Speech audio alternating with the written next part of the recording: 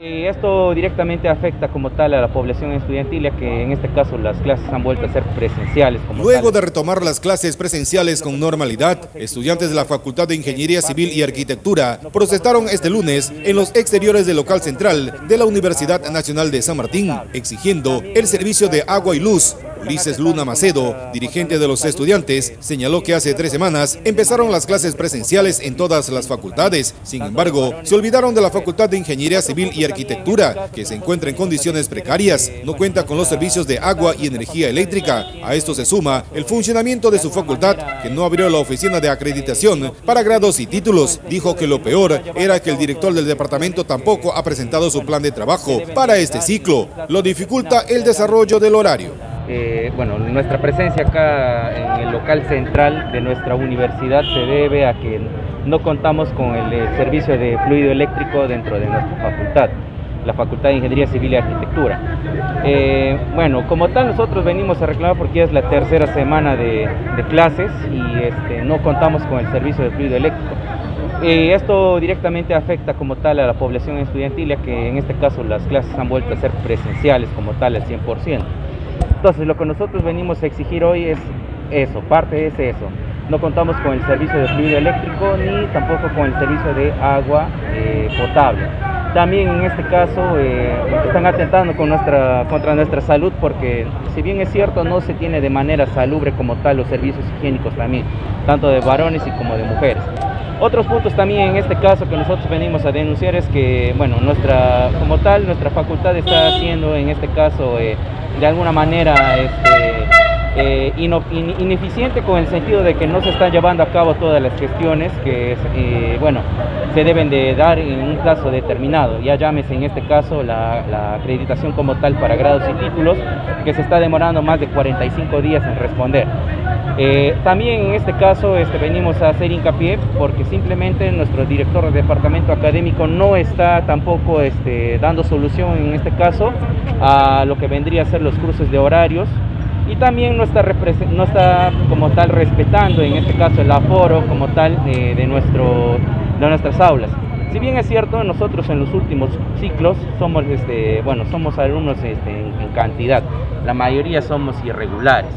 El dirigente señaló que no existen protocolos de bioseguridad, el número de estudiantes sobrepasa el límite permitido. En algunas aulas hay 50 alumnos que deben llevar clases hacinados. En este caso como tal, a pesar de esto, a pesar de ser un montón de personas, nuestras aulas como tal no cuentan en este caso con el aforo suficiente para poder en este caso desarrollar las clases con normalidad. Con mencionarle que en varios cursos son más de 50 alumnos, ¿ya? Y dentro de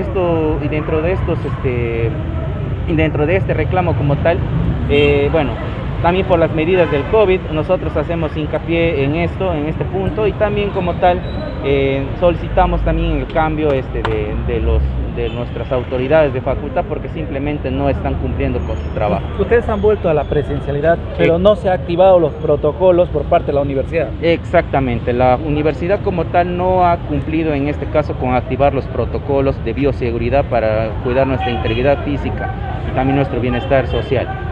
¿Cuántos alumnos están protestando o están afectados con esto? En general como tal es los 10 ciclos como tal, porque también como nuevamente lo vuelvo a mencionar, las aulas como tal de la facultad solamente tienen un aforo como tal para 25 personas y nosotros somos más de 30. Hay una sobrepoblación en todo caso. Claro, hay una sobrepoblación como tal dentro de nuestra facultad. Luna Macedo dijo que hace 65 días conversaron con los administradores de la universidad y director de la facultad. Les prometieron todas las facilidades con los protocolos de bioseguridad y los servicios básicos para que puedan recibir sus clases, pero una vez que retornaron, no hubo nada. Con anterioridad hemos venido a reclamar, hace como más o menos 65 días hemos venido nosotros a conversar con nuestras autoridades para solicitar el cambio pertinente en este caso respecto a nuestras autoridades de facultad, pero no hemos obtenido en este caso ningún resultado para nada. Se sigue manteniendo al mismo personal conflictivo dentro de nuestra facultad. ¿Qué decirle al rector en todo caso? Claro, en este caso la única persona que tiene que dar solución a todo este lío es el rector. En este caso solamente ustedes están viniendo a frontis de la universidad a exigir sus derechos. Exactamente, nosotros estamos viniendo a hacer en este caso bueno, una petición como tal de nuestros derechos que se hagan cumplir y sobre todo, bueno, de ver alguna manera de poder hablar con nuestro rector. ¿Ha habido un afán de parte de las autoridades de querer conversar con ustedes o simplemente ustedes? Bueno, nosotros generalmente siempre venimos acá, bueno, en este caso a solicitar conversar y dialogar con ellos y ver de llegar a una solución. Con anterioridad lo hemos hecho, pero no hemos obtenido solución alguna, a pesar de que se han comprometido como tal a dar solución, en este caso a todos los líos que hay dentro de la facultad. Porque si bien es cierto, dentro de la facultad como tal hay un conflicto entre dos bandos como tal de docentes. Y bueno, en este caso los docentes que están dentro de bueno, ocupando los cargos administrativos de la facultad siempre son conflictivos, van en contra de los alumnos, a pesar de sus intereses también como tal. Ahí. Finalmente, manifestó que esperan que el rector de la Universidad Nacional, como máxima autoridad, les solucionen el inconveniente. Ellos como alumnos buscan que les brinden una educación de calidad. Si bien es cierto, el servicio de fluido eléctrico de luz como tal no se está en este caso bueno, teniendo en su normalidad, porque simplemente está malogrado un transformador. Es lo que más o menos nos ha manifestado un docente.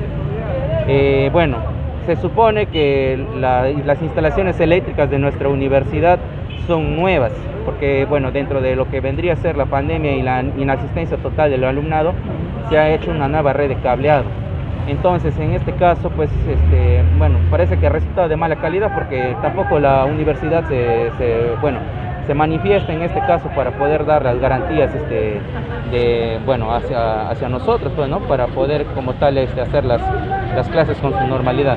¿Esta es una primera medida de lucha para ustedes? Claro, esta es una primera medida de lucha como tal. Hemos convocado mayormente a los compañeros que están en los últimos ciclos, de sexto ciclo en adelante.